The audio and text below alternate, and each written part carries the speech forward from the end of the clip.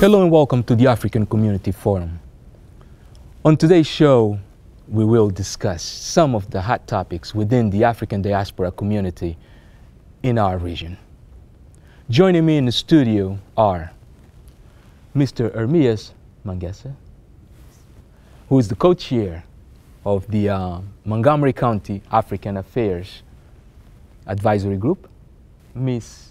Anita Washington, who's a host of the Anita Live show on Fairfax, Miss Matilda Banga, who is a pastor and a TV personality also. Correct. And also Mr. Chris Overby, who is a Washington, D.C. resident, who has joined us to discuss African issues, community issues. You guys look too serious. Let's have a little bit of fun. Right. Okay, Yeah, that's right. that's a little bit better. All right. So, what are some of the issues that we probably should discuss? Right now, it's a hot topic. We're already starting to see a lot of campaigning. Is this vote that's coming up in 2020? Campaigning, general elections. Let's discuss the general elections. Chris. I mean, there's a lot of issues that are going to be coming up. I guess the big issue in every mind is, who's going to be president? After the 2020 election. Will Donald Trump win again? I'll be honest, I didn't believe he would be elected the first time. The longer his presidency goes on, the more I believe he'll get elected again. Sad to say. I mean, I don't really know how to go, but I think he does have a chance to get elected again. But I'd see it'd be interesting if maybe Governor Hogan decides to step into the race, and to see if there will be any other Republicans that choose to step up and challenge President Trump. Now, let's get a little bit of a religious perspective. Maybe not. Maybe not. But I would like to say, from the perspective of an African diaspora, I would love to see more participation from our community. Okay. Because what has been happening is we're having a lot of talk, meetings and all of that. But when it comes to really standing up and giving our voice to the things that are important to us, our turnout is very low. So for me, as a pastor, as somebody who has a constituent already, my thing will be get the Africans out to vote for the issues that are important to us. So that when we put the right people from local to presidential, when we put the right people in, then we can say that person represents our voice. And that means having Africans in the seat making decisions. Okay. So, African Advisory Group, I think that would be your role. Well, my role is... Or the role of your institution? Well, the role of my institution is to advise the county government, the county executive, on issues that are very much pressing and crucial to an African community in Montgomery County. So this is the ambit of our role. So we don't care per se to things happening outside the bound of Montgomery County, since we are bounded by the county border. So we advise to be the county government to be more informed about the issues that are affecting African-born immigrants working and residing in Montgomery County. Okay, but is it fair to say that the local politics are actually what feed into the general politics? Well, it does. The problem is, like my sister Matilda just mentioned, African community, the mindsets of our community, predominantly that we are here just, to live probably a good life, quote unquote, disregarding what is going on around us. So the fact that many Africans, immigrants, who are American citizens, they don't, mostly they're not concerned about the, the politics of their local community. The local community. But whereas most people are concerned with what is going on in Africa, or they are consumed by the facts and things that are happening across the Atlantic. So because of that, we are losing ground in here. We're not counted to the community, because to be counted, to be seen in your community, you have to go out and vote. So you have to be registered. Somebody has to see you as a, as a valid constituent, so that they will come next time to you. When you go there, they would listen to you, because you can punish them with your voice. I mean, with your votes. Okay. Now, Anita, what, in your opinion, would change the mindset of our community in regards to voting or engagement in politics? I think what hurts us the most is the fractioning that we do. Okay. And where we divide ourselves based on African-born and descendants of slaves. Okay. What is the definition of the diaspora? Are the descendants of slaves included? Are we not? When we put definitions, we put issues on the table, are there issues that affect us all as minorities in the United States? Or are there specific issues that are just to immigrants versus native-born versus whatever else is under the umbrella? Well, one of the great initiatives that the African Union currently has in place is actually engaging the African diaspora as a whole. So basically all descendants of Africa as a whole, right? And in order to do that, it will take a lot of mind changing, because I mean, we have to remember that in order to control our community, sometimes tactics of division and separation had been applied. So how can we work on making some of these go away, Chris? How can we bridge the gap? Right. I mean, I think it all starts with a conversation, you know, and I guess the big thing is to talk and determine what our issues are, you know, what is the common ground that we can stand upon and move forward, you know. I think that'd be the big thing to do. Okay. Yeah, to switch our similarities Yeah. versus our differences. Exactly. Just to add to that, one of the things that we've been addressing is for us Africans to understand and to realize the importance of the black African Americans in the role of even our lives or the country as a whole. Because we are able to be here today as Africans because some African Americans were able to dedicate their time and everything for us. But I hold my thought. Okay. If you want. All right. Thank you, Matilda. We definitely on hot topics, and you've just joined us. This is the African Community Forum, and we'll be back in a few minutes. Stay tuned.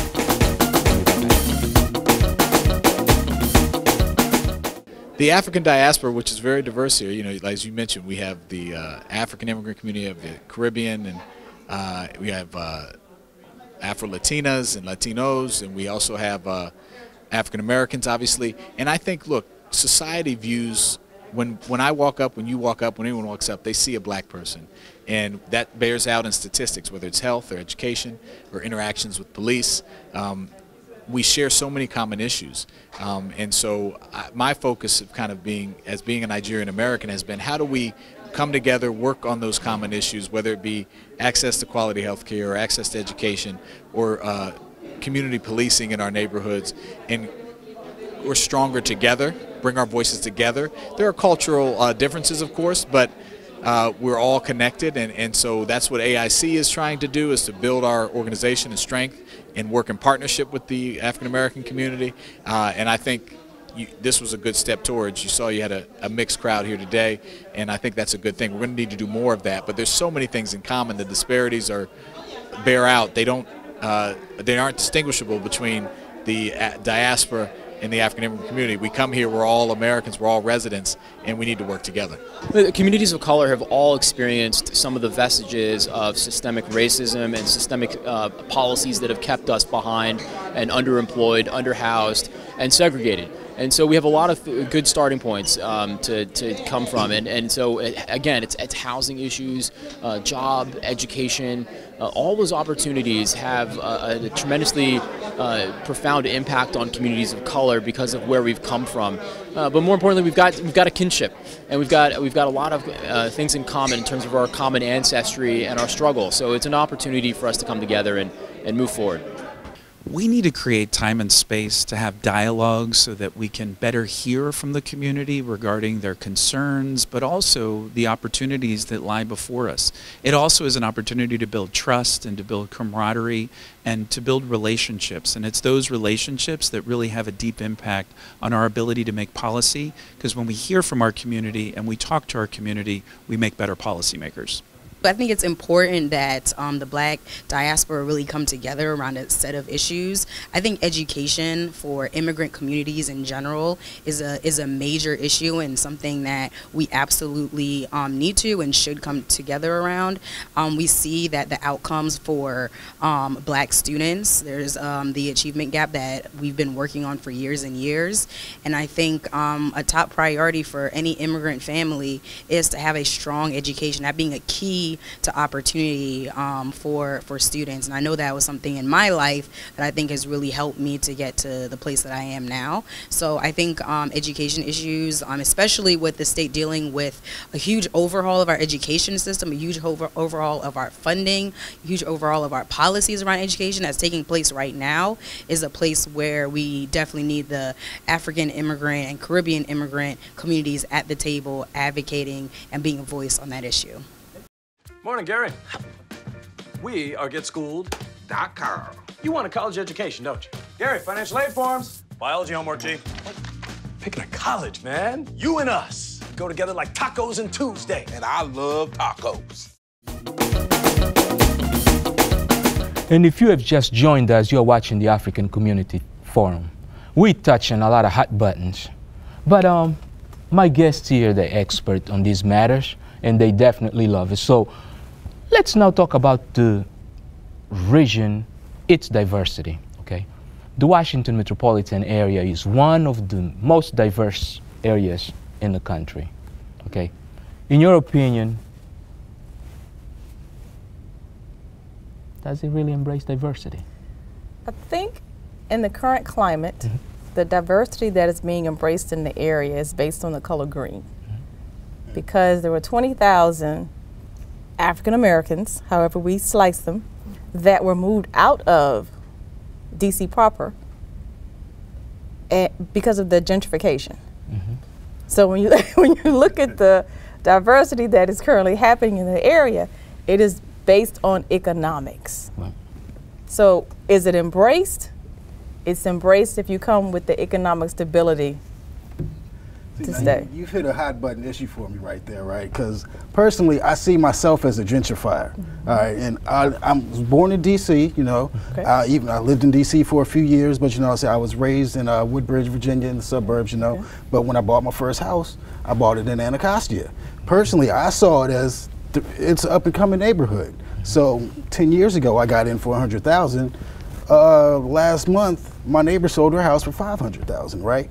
So I was looking. So you know, I mean, to say gentrification is, okay, well, what have the people that have been in that neighborhood done in that amount of time to really make investments in the community? And I understand that there have been hardships in the community that have caused them not to be able to make those investments. But at the same time, you know, you have immigrants that come over and they'll pool their money together and buy a house, and that could have been done in these neighborhoods. And to see people, you know, to see Berry Farms, you know what I'm saying, dwelling like a historic dwelling in D.C., or the historic neighborhood, we'll say in D.C., and to see that, you know, saying come collapsing down at this point, but to see what's going to be there in its place, to see, you know, saying more families able to get in, and to see some retail, and just to see, you know, investment in the community, isn't it worth it? I mean, it's sad to see some people get displaced, but at the same time, things have to change eventually, right? Well, I think 20,000 is a little bit more than some people getting displaced, and two, when we look at how, for us, slavery has affected our generations, it's the mindset that doesn't change.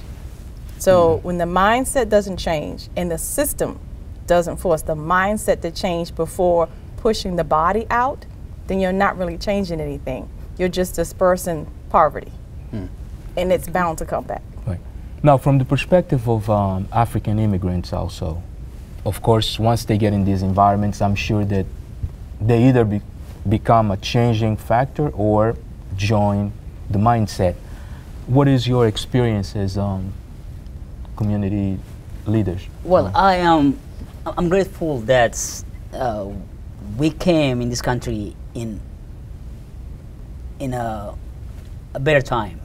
You know, the old bad days are now faded out of memory, you know, and we live relatively, you know, not the life that our predecessors have lived.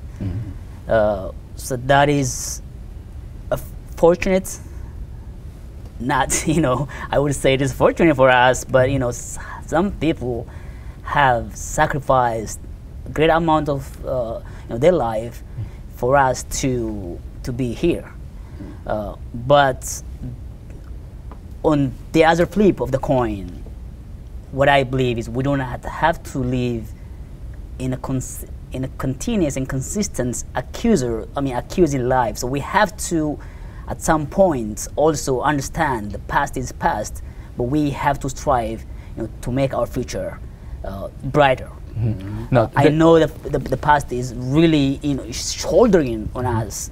It's not easy, but still we have to come out of it, we have to emerge triumphantly, but not easy as it's a theory. And that takes us into a topic of forgiveness. So as a pastor, how involved is the church in this diversity and in this engagement, in this act of forgiveness? Well, I think forgiveness as a topic is going to be a continuous topic. It's something that we start from home, from our families. It's left to us. Do we want to just imbibe what happened years ago to our children, or are we looking at the brighter future for tomorrow? In my personal opinion, as an African immigrant, I would say that we came here because there was opportunity.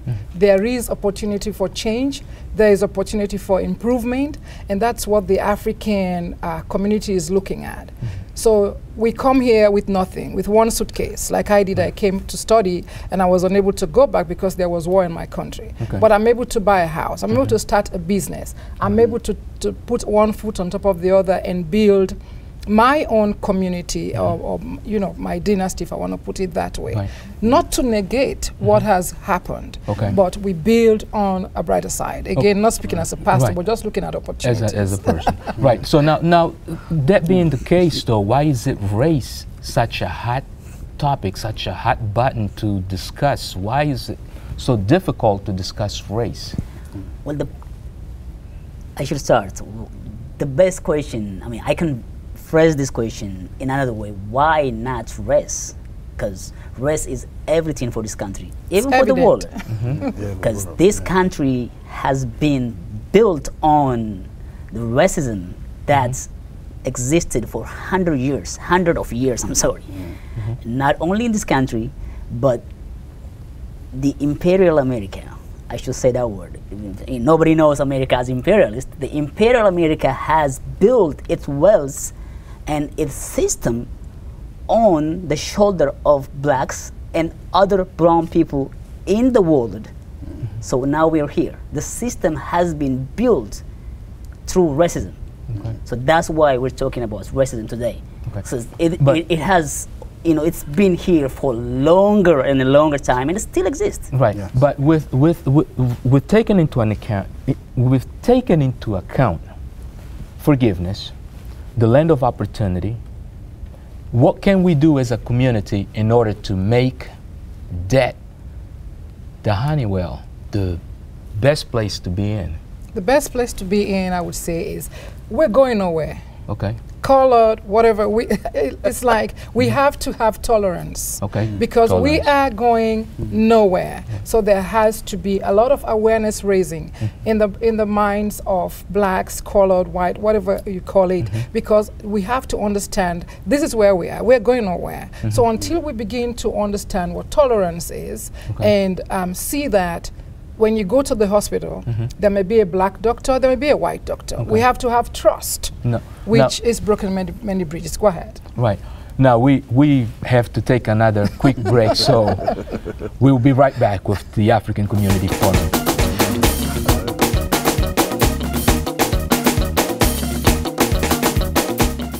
Checking your fantasy league? Nah, just my 401k statement. I can't seem to save anything. I got a pizza for a Todd. Hey, can somebody spot me? When it comes to financial stability, don't get left behind. Get tools and tips for saving at feedthepig.org. Hey, you. Yeah, you. Getting that college education. What are you gonna do? Graduate and take some office job? Be like everybody else? Or will you dare do something different? Like be a teacher. You could be my teacher. You got the skills. The smarts? Yes, you. You could be the teacher I never forget. That'd be cool. Does that corporate job even have recess? What are you gonna make of yourself? What are you gonna make of me?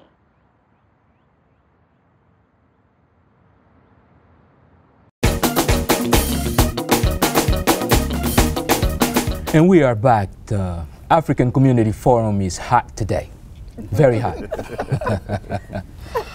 So, we left the conversation when we were talking about racism and how to solve the problem of racism, or how to be able to discuss and resolve the problem of racism. We touched on forgiveness.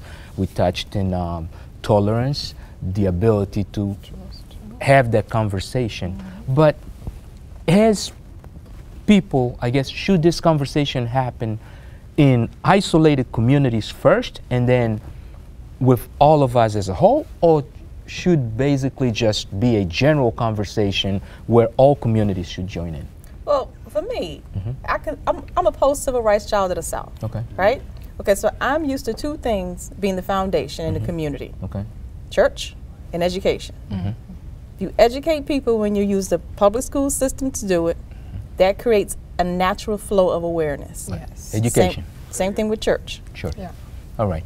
So now, what topics should we then bring up or discuss in our community? What topics do you guys think that we should discuss in the community in order to better the community? And when I'm talking the community, not the diaspora community at this point, just the community as a whole. Well, I think we need to stop being reactive to the news. Okay. Because now the agenda is being set by someone else out there. We are now in a point where we got numbified. We don't feel, sympathy to what is going on around us. We just talk about it. When we see things happen, on the news, then it vanishes from our memory right away because the next headline is waiting for us. So the breaking news comes and our discussions change. We are reactive, and we need to start to be proactive and set our agenda, our own agenda that emanates from our own perspective, our own way of life. It's only then and then that would start to see the changes what we aspiring to see in our community. Now, as a member of the media, Anita, do you feel that you play a major role in probably changing the way news are passed on into listeners or viewers or to the communities? A major role? No. Because the media used to be Walter Cronkite, Dan Rather were highly respected. They were highly professional. And what we have now, it's beginning to descend from a place of respect. So when the respect for an entity descends, its influence does also. Now, should education, for instance, start to raise, because social media is inevitable become the medium where people go for news. So should education now include probably a course or start to frame people's minds in order to understand that not everything that you see in social media is true? Or should we go back into the days in which we teach people how to research topics to know what a true topic is so that we can legitimize real news? I think it first starts at the home. I mean, with what you're saying, I mean, knowing that what's on social media isn't true. I mean, and that's the same way with watching a movie isn't true, or what you hear on a record isn't true. It starts at home. It starts with the family unit, and teaching the kids the right way to come up. I mean, that's where it starts. And really, that's where it ends for me, honestly. Okay, definitely. And what is the church doing lately to help? Well, I will put it this way. Educate, engage, empower. Okay. So in order for us to go through the issues, topics that we're talking about, there has to be a general education. And it could be, it doesn't have to be traditional. It could be, like you said, from the home. It could be in our little communities, the African Affairs meeting. We could be there. But then when we educate, we have to engage. And we have to engage on purpose to achieve a result, because we talk, like I said, but we have to achieve an outcome. And the outcome has to be ABC. We must outline it. If we want to see Africans in power engaging with the people, then we have to do that. And then, of course, we're all empowered. When you're empowered, if one person is empowered in your family, then of course that house is also truly empowered. There is a trickle down of empowerment. Okay. And from a perspective of an African American, Anita, what topics should we, or would we want to discuss in the African diaspora community? One of the ties that binds, despite what the background is celebrations and holidays. There you go. And that's one of the differences that we have, because being descendants of slaves, we tend to take on the holidays of those that were the slave masters. Yet when African-born immigrants come to the country, they have different celebrations. A lot of us didn't grow up with Carnival, but DC has that right carnivals, not just one, and they are grand celebrations. But I wasn't taught the background or the history of that. Those are some of the things that are the ties that can bind us and teach us what our similarities are. And I think that is something that can be brought to the top of the list as to issues we can discuss. Okay. Now, what about education of both Africans and Native Americans or people of African descent, Native of America? I think anything that starts from the bottom, if we start with our schools from kindergarten up to elementary and coming up, we may lose a generation, and it's quote unquote. Hopefully not. Like, so we have our mindset, we are all stereotyped, we're there, we want to fight. But if we start with the schools, I think that it would be a great way to learn, not only about the traditions and cultures, but also political empowerment. I was very much into politics. I am into politics. I look forward to politics, but I think it should start at an early age. Okay. Now, does the African institutions have in their agenda a sort of? Well, I am. I'll try to refer myself not as an African institution. I live here, and you're part of an institution, and you represent the Africans to the African Americans who are here, the immigrants. I would phrase it that way. But I think what we need to do is right now, we are in an age that we are controlled by the technology. So we're raising kids. As a father, myself, we're raising kids who are very much attached to their devices. So child obesity, low mental development, like all the negative impacts that comes up with this kind of obsessive attachment with technology are now we're seeing the fruits of them. So we need to start by educating our kids if we really want tomorrow to be bright. At least we need to start instilling the standard that we want to see in the future in our kids. Thank you for watching. This has been the African Community Forum. Till next time, be safe.